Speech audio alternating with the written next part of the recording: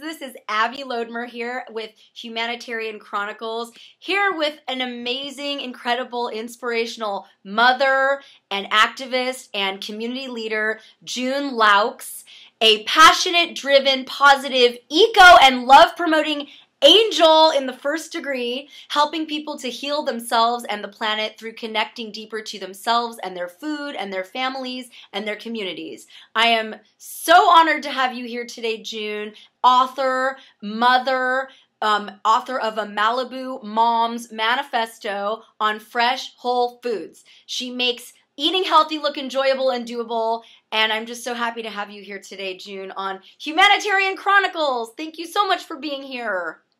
Wow, thanks for having me, Abby. That was an amazing introduction. Oh my God, we can stop the video right there. Now you know who June is. Go look her up. Contact her. No, you're an amazing person, and the introduction could have taken up the entire video, but I will let you talk about who you are.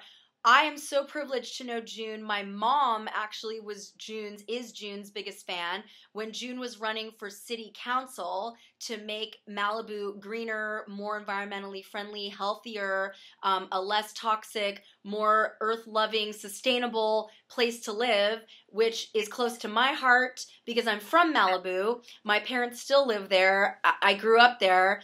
It's such a beautiful place, and we do need to sustain her majesty and her beauty, and it is an inside job. And June, through her public persona, talks all about this, leads workshops in her house, and I'm just so honored to know you personally, to have met some of your 4 incredible, vibrant, loving daughters, and you're just walking the walk. So I have so many questions for you, but I want to start with what was your journey to get to be the person you are? How did you come to all these realizations about healthy inside for healthy outside? All that jazz. Great question. Okay, so to start off with my journey, I have to tell you up front that it was really hard. Yeah. And I think whenever we face these crises, these health challenges, and it looks like we're going to die, that's the opportunity. And for me, that was the opportunity. For me, it was migraines, and they were debilitating. They got super intense. I was on the floor, nauseous, throwing up. 43 days out of a 6-month period, I was completely debilitated. Wow. And I had 4 young daughters. And I just had this one migraine where I was like, I wasn't going to make it. And so that was where I kind of hit the wall and decided that I was willing to make serious changes. And whatever it was really a call to a higher power, reach out to God saying, you know, what can I do? I didn't want to go on the medication because, you know, with the medication, it says as a side effect, it could be death. And it just didn't seem like the answer for me. So I had tried a lot of things. I had tried a lot of like spiritual prayer, exercise. I had, you know, a pretty healthy American diet. And there was a guy who I had met who gave me these books about raw food. And he was really nice, and he talked about raw food. And this was over a couple of years. And I wasn't interested in raw food. It had no appeal. It just didn't sound appetizing. And so when I got to this point, I thought, you know, I wonder what these books have to say. And I didn't throw them away. I had them tucked into my kitchen in the bottom drawer. So I pulled them out. I started, you know, using some of the recipes. And I decided to just completely go off white sugar and white flour. Wow. And that was the hardest thing I've ever done. Me too. Yeah. It was, you know, if you had told me I was addicted to white sugar and white flour, I wouldn't have believed you. But you take it away from me for a month, and I was climbing the walls. Yeah. And it was super intense, but I was deeply committed to my healing process. And I had to really go deep looking at my attachments to food, attachments to a lot of different things, and be willing to let go of my attachments and completely surrender. Not easy to do, and I'm sure for your audience, there's things maybe that they're working towards that they'd like to let go of, and but Ben and Jerry Coffee Heath Bar Crunch. That is not one of those things. Seriously personal. I'll give up other stuff, but not that, right? Totally. That's when we start bargaining with God. Please, God, please don't make this my journey. I know you put me here for certain callings, but please let it not be giving up Ben and Jerry's. Eventually, we all need to surrender to Ben and Jerry's. I'm sorry. No, that is so courageous and incredible of you. And some people live their entire lives never heeding that call and never rising up to that challenge of what can I let go of? What can I open to more? Because it's only by creating the vacuum that we can fill that vacuum with better, as you teach through yoga and your healing food workshops and environmental workshops. But wow, that's so incredible. I mean, your story is, I've heard many moms share that story. How was that being a mother of 4 young girls to go through that? And how did it affect your family? Well, so after that month, I started feeling better. Oh, good. And then I thought, I'm almost there. I might as well just go 100% fresh whole foods. Nothing processed. Whole, fresh foods. And I didn't really know what I was doing. I started munching on celery and cucumbers and reading and studying and but feeling better. And so after about a month of experimenting and trying to figure it out, my husband, he started noticing what I was, just my energy level. He would come home from work and I didn't have a migraine. He's like, oh, I kind of like this, which is like, my wife's back. Yeah, truly. Totally. Because I wasn't. I right. mean, it's really hard. If you're having migraines all the time, you just don't feel like it, right? I know, exactly. So, after a month, he decided he was going to join me. And so the two of us started this adventure. And he started feeling a lot better. He was in great health, but he loved it. And so after 3 months of this adventure, we looked at each other and we thought, oh my gosh, what are we feeding our kids? Yeah. Right. And it's standard American diet and hot dogs and hamburgers and pizza. And, when you're active and socially involved, and our families, we were going to birthday parties all the time, and it was intense amount of junk food that we were raising our kids on, and we realized that we could do better. Good. And so we all went on a trip to kind of remove them from that environment.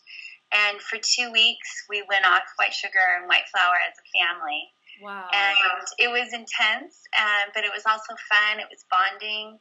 And we came back to our home with just kind of a new protocol.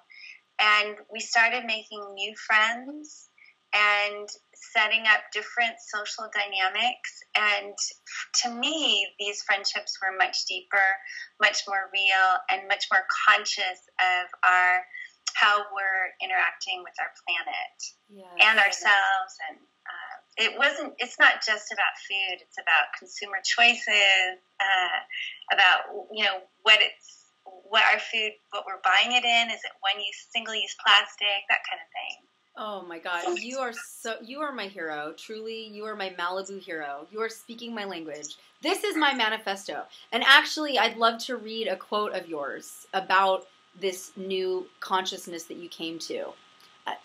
Tell me if you remember this one. No, at the end of the day, it's all about the kids, the role modeling positive leadership for them.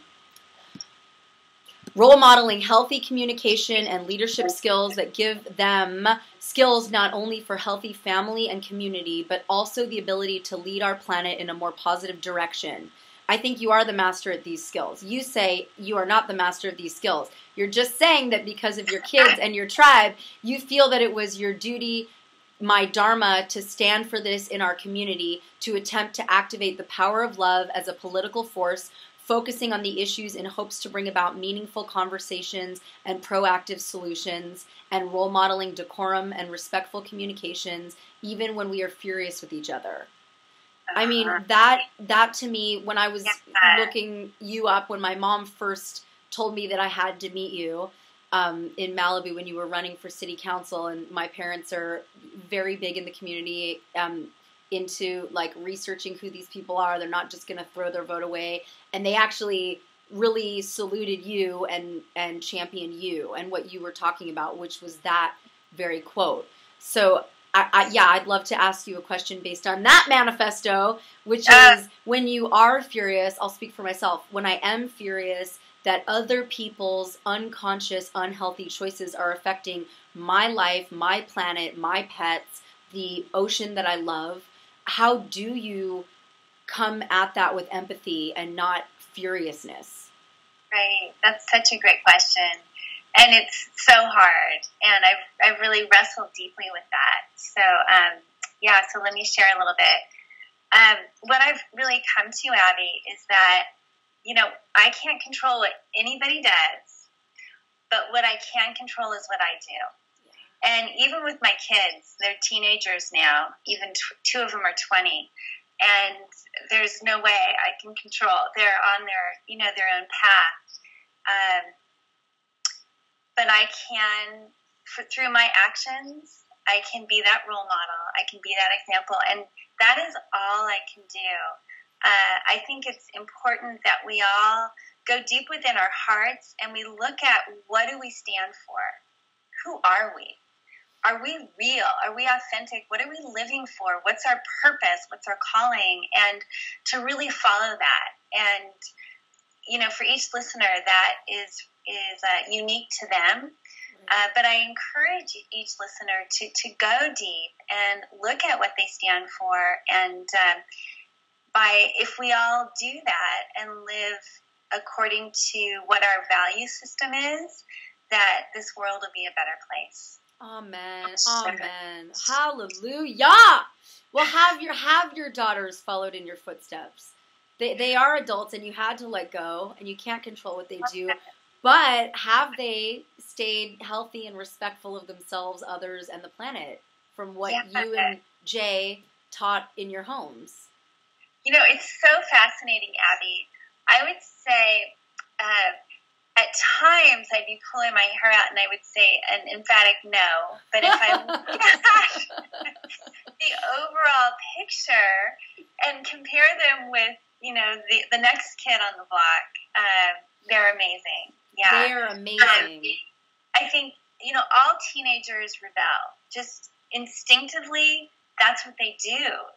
That's how they flee. They leave the nest. Is they rebel against what their parents, have set up, and they question.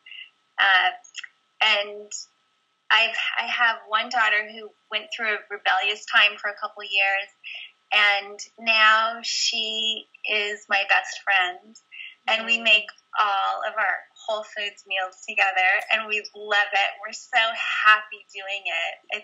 It's delightful. And then a couple other daughters who are on their own unique vegan, vegetarian path, and it's not as maybe clean as my path, but it's definitely more vegan, more pure than my path. And I think what everyone's doing, though, which I hope is my deepest hope, is that they're following their intuition. We all have a different path, and that they follow that is, hopefully what's going on. Oh, that is so beautiful. And it's so beautiful that you and Jay, your husband is Jay, correct? Jeff. Jeff. Yeah, you and Jeff model that for them. Yeah. And is Jeff still on the same wavelength and trajectory as you in terms of the health stuff, or was it just a fad? Yeah, no, I would say in a lot of ways, more so than as far as the whole vegan thing goes. But as far as maybe, because I'm not into buying a processed vegan food. I'm really into whole foods, even more than that label of, putting it in a certain category. Right. It's beyond vegan. That's what I tell people. People are my friends, and like you said, when you made these changes in your heart and your life, you attracted different friends and made new friends. I have done the same throughout my journey, and I'm continuing to attract kindred spirits every day, the healthier and more aware and authentic I get with me. But God bless my friends. I have friends who just kind of don't really understand my pure concepts here, and they'll want to have me over for dinner, and they're like, what can I make? Pasta? Can I make you like quinoa pasta? And I'm like, you know what? If you just have, cut up celery, cut up cucumbers, I'll be just fine. Or if I can bring my own sprouted salad with my own homemade tahini dressing over, I'll be just fine. But it's like they mean so well, and I'm like, I have to explain to them, I'm not just vegan. Like, I won't eat pasta just because it has no meat in it. I'm a nutritarian. I'm a purist. I'm like beyond vegan. There's no word for it. Well, there is. Nutritarian, purist. But yeah, my friends, God bless them, get so frustrated sometimes that they can't cook for me or offer me something at their houses because, just vegan isn't really where I hold. Right. Well, that's why I named the book A Malibu Mom's Manifesto on Fresh Whole Foods. Love that. Because to me, that's what it is. It's about just eating fresh whole foods, simple, pure foods. And the recipes are beautiful. The pictures are beautiful. Didn't your daughter help you write it? And she's in it? They all had little recipes and quotes, and they have their 2 cents in there throughout. For sure. Well, the reason I don't have the book to hold up right now is because I'm at my house in Seattle. June, yay! I was going to say, can you please hold up the book? I left my copy, my autographed copy, at my parents' house in Malibu, where I was looking through it and picking out recipes to make with my niece and nephew, my 7 and 4-year-old niece and nephew, who I am trying, successfully, I am trying so hard to get them to eat more whole foods, like the Malibu Mom Manifesto prescribes. So yes, this is June's beautiful, amazing, very charming book, full of quotes and beautiful recipes by her and her daughters. Actually, really, really delicious, great food combos. Your kids will love it. Adults will love it. And it was made with so much love. And is this the 2nd edition? Yeah, it is. Oh, cool. You go, girl. Yeah. I got to get my copy back. If my parents are watching this video, Mom, Dad, could you please send me a care package with June's book in it? I need it. Seattle needs its copies. I have to say, I wrote it for 2 reasons. One is it's always helpful to share it with others to make it more, or for me, to share with others, help me make it more my own. And the second reason was we had all these amazing recipes that we came up with. And when I started on this path, I went to the library, I checked out all the books I could find, and I couldn't find anything that was geared towards families or something that a family could sit around and really enjoy a fresh whole foods meal together. Wow. So that's why I wrote this. But I have to tell you, Abby, truthfully, that's not why I'm doing this podcast with you. If someone buys the book, that's great. But what matters is, I think I guess I want your audience to know that I'm really not selling anything, that I'm here to be my authentic self with no strings attached. So. Oh my God. And that is why I adore you. And that is why June is such an inspiration to myself, my family, everybody in our community. I mean, I wish you won for Malibu City Council. I wish you would run again. Why aren't you running again, actually? Well, so much of what I set out to do was accomplished. And the biggest thing was most recently where Malibu went poison-free. That was so incredible. So incredible. Yeah. We, Malibu made a stand not to use pesticides, not to use rodenticides, not to use chemical fertilizers that were toxic. That's huge. Huge. Oh my God. So huge. And thank you for having a part in that and taking a stand for that. I mean, it is so, so important. And I tell my clients all the time, especially the ones who live in Malibu, in nature, I'm like, do you see these? I'm in Seattle. Do you see these evergreens? Do you see these beautiful birds chirping outside of your window? Do you see the Puget Sound? Do you see the Pacific Ocean in Malibu? Okay, what can we do to honor that? Because if you love your water so much, why are you eating a burger? If you love, your children and their functioning brains and breathing lungs, why are you going to spray pesticides on the bluff where they play little, softball? Yeah. It's, I mean, to me, it's logic, but I've been in this game for 20 years, I've been, longer. I've been an eco warrior myself since I can remember, but to me, it's logical. But yeah, I asked you this before and you said just non-attachment, let go. Everyone has their own thing. But I mean, I just want to ask you, as a mother I look up to who's living this healthy lifestyle, how do you recommend to other parents raising healthy kids in this candy cane world? Oh my gosh. How do you navigate that outside of living on a commune? Yeah.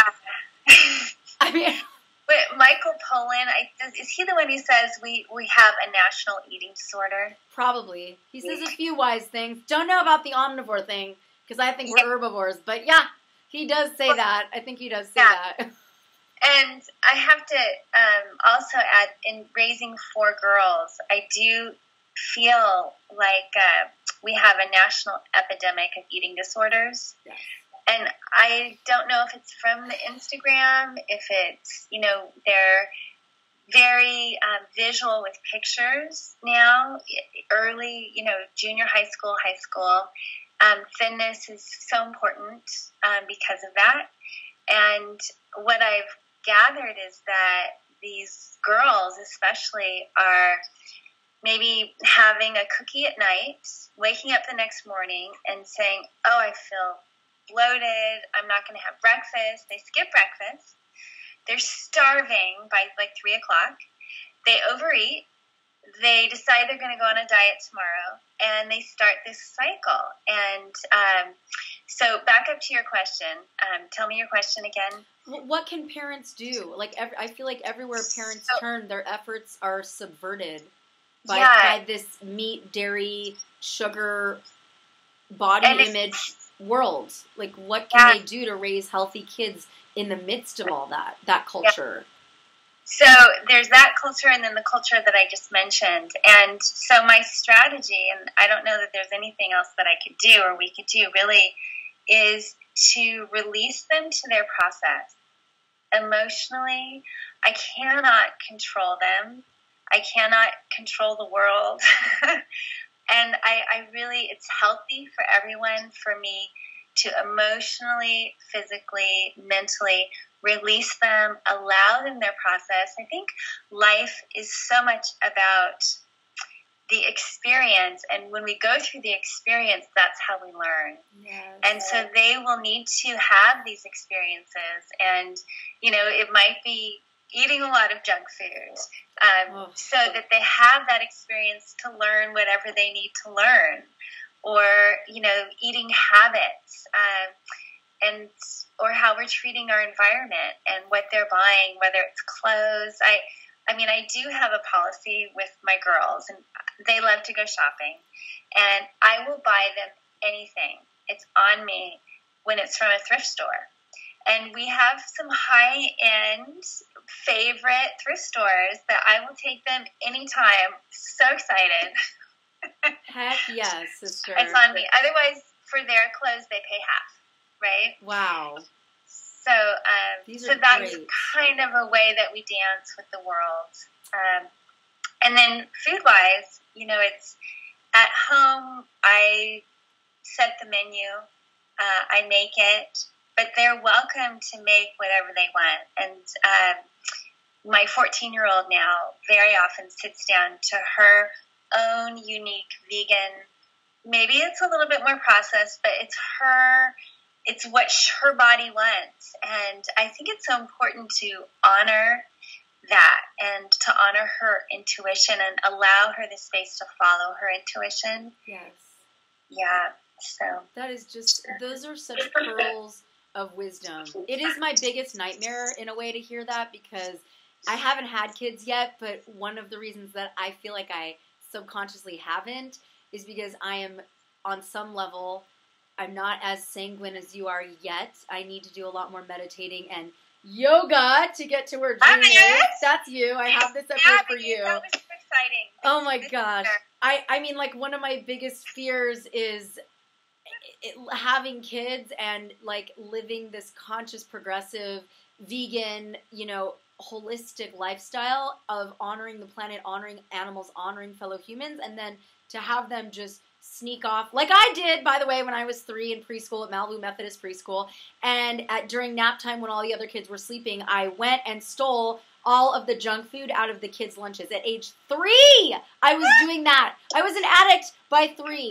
Because my mom gave me healthy food. My mom was on the wavelength early on, organic, healthy. She didn't really know about non-GMO. Nobody did, for God's sake. But yeah, I was stealing junk food out of kids' lunches when I was 3. So, you know, your daughter, it has an issue. But yeah, so, like, that's my...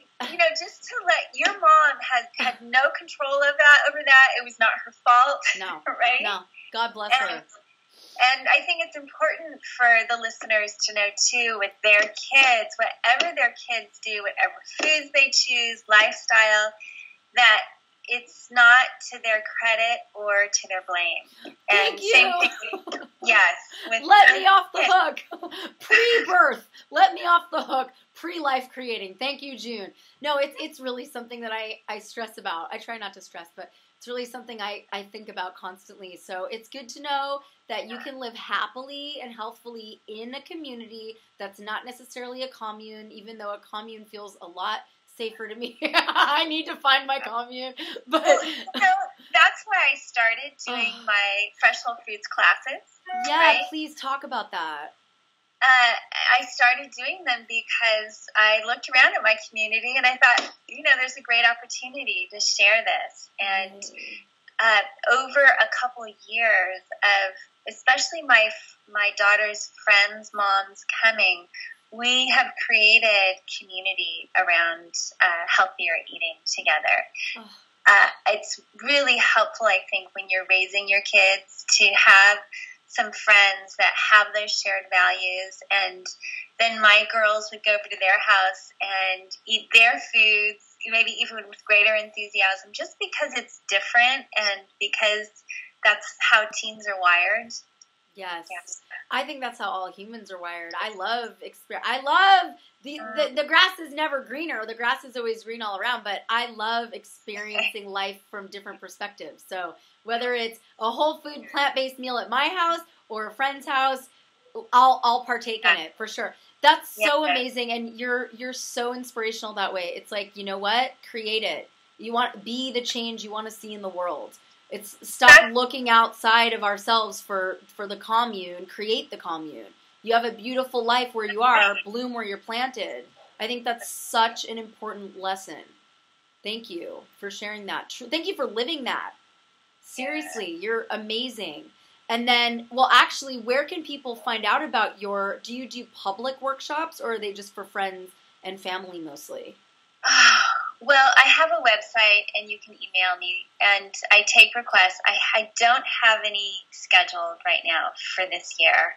I'm really focusing on family, and it seems like my girls are needing me even more as teenagers right now.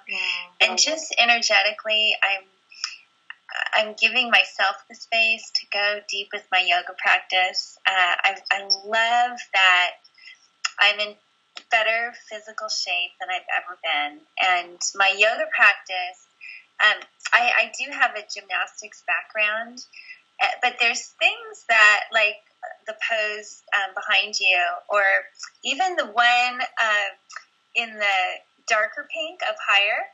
The yes, that scorpion. That's one of my favorite poses, and I was never able to do that. Oh yeah, all those poses I can do, which is fun, but I couldn't do them last year, and I couldn't do them when I was 10 or 15. I've never been able to do it in my life, and I'm 51 now. Oh my God, you're amazing. It's a party when I'm doing yoga now. I'm really enjoying it. It is a party, because you can even Google June Louks, JUNELOUKS, and you can see her doing an amazing yoga routine with some really cute guy, some hot yogi. Yes, and really? You look incredible. I mean, I didn't know if you knew that was in cyberspace, but yes, you look incredible. And I was like, I can't believe this woman has 4 kids. I was literally watching that video saying, I cannot believe this woman had 4 kids. But no, it's true. I mean, you can, just like your body can bounce back and be in even better shape than you've ever been at age 51, the young age of 51, your mind, your soul, your heart can bounce back and be youthful and vibrant and healthy and whole again when you start living more consciously. I love the thrift shop. I never buy new clothes, never. I live at thrift shops, or the universe always provides. Like, my friends know that that's how I roll, and they'll just be like, oh, I just cleaned out my closet. Want to come over? Yes, like, that's where I got this shirt. Oh, well, I mean, this is so old. I don't even know. Cute! It's very, very fitting. It looks great on you. And you're a white, it's like angelic, the white angelic color. But yeah, I don't even know where, this is from the 80s, obviously, V-neck, tight, bright, hello. I wore it because blue for Malibu, blue ocean. But yeah, I mean, it's true. Like, the universe knows what we need, and when we are in touch with that through eating high-vibing foods, doing high-vibing practices every day like June does. I know you meditate, too. I love it. Meditation, yoga. Yeah. You know, you mentioned how we can maybe redesign ourselves, create new possibilities for ourselves. And one for me has been anxiety. And so I just want to mention that the yoga practice has really helped me connect with my breath, to go deep, to relax. And then I take that on the mat, that practice, into my everyday life. And that's another example of just how we can do better and redefine. And I think especially this year, I've found more grounding in that area with deep gratitude. Oh, yeah. That's so amazing. I find it there too. We're kindred spirits. Yoga, meditation, high-vibing foods. And the other thing I want to mention before we skedaddle off the show is your incredible garden. I had the honor of visiting June at her home, at her gorgeous home. And I know you're an architect. You went to Berkeley for eco-architecture. Or what was your degree in? Well, I'm not technically an architect, although I've designed houses and worked for architecture firms. And my degree was at UC Berkeley in architecture. Right. Yeah. Was it green building, or did you come to that? I came to that. Okay. Yeah. Green building. Berkeley is pretty, advanced, and they were talking about that when I graduated, and it was 87. Yeah. Wow. Oh my gosh. So yes, your house is a fairy tale. It's beautiful and amazing, and the garden is the best part. I mean, all of it's the best part in my book because I love your house. But yeah, the garden's absolutely incredible, and that's another way I feel that you're so vibrant and connected, is that you're eating living foods every day. You go out and pick your breakfast, lunch, and dinner. You pick your food, and as we both know, those little seeds are so intelligent. They pick up on what you need. They will grow according to what your DNA needs. So if you're lacking potassium, that little seed will grow with more potassium. That kale will grow with more potassium for your body. Your breath, your eyelashes, your sweat, your love, your vibes going into that dirt, growing your own food. So, I mean, you are truly one of my inspirations. I look so forward to, and I have already started to create the life that I want to live, which you're modeling for me. So it's homegrown, raising your family consciously from shopping at thrift shops that don't support sweatshops and over consumerism, to healthy whole foods, to honoring the ecosystem, our planet, our community. Like, I love that you're just so well-rounded. And so actually my last question for you is, how do you stay so balanced? I mean, all those things obviously, but like, what are some tips that you can give to other moms out there that might be struggling with anxiety, raising 4 kids, trying to figure it out? How do you stay so balanced? Well, I want to say balance is just a step away from the edge. I mean, I think I have pretty extreme values. Like, where I drew the line is pretty extreme. Extremely awesome. And finding that balance,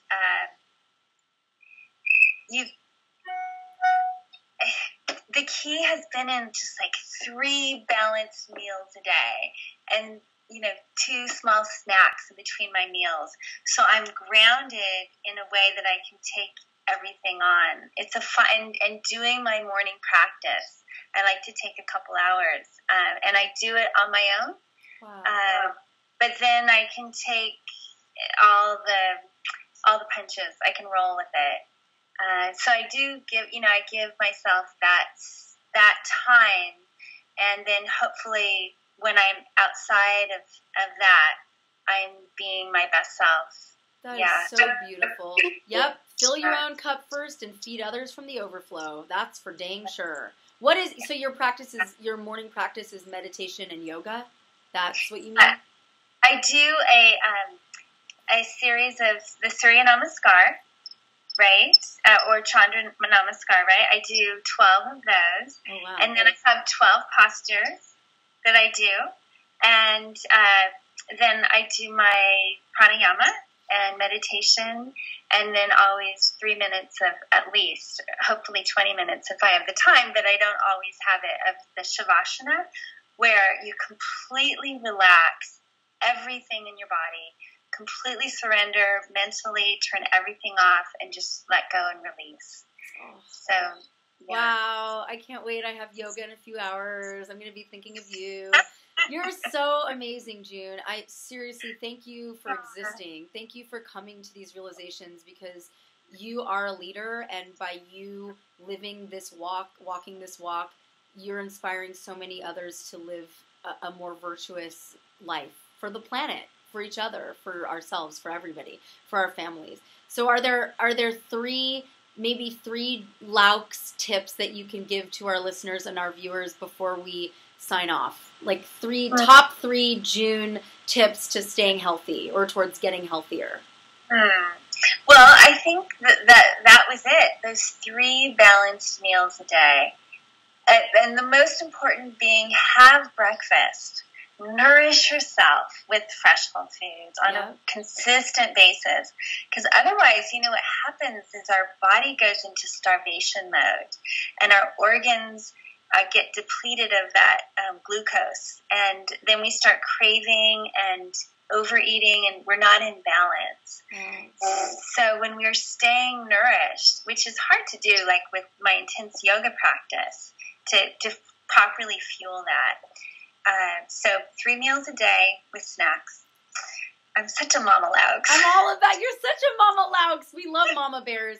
Well, I'm all about liquid breakfast for myself. I do liquids. Yes. I do liquids until 11, but I definitely do breakfast.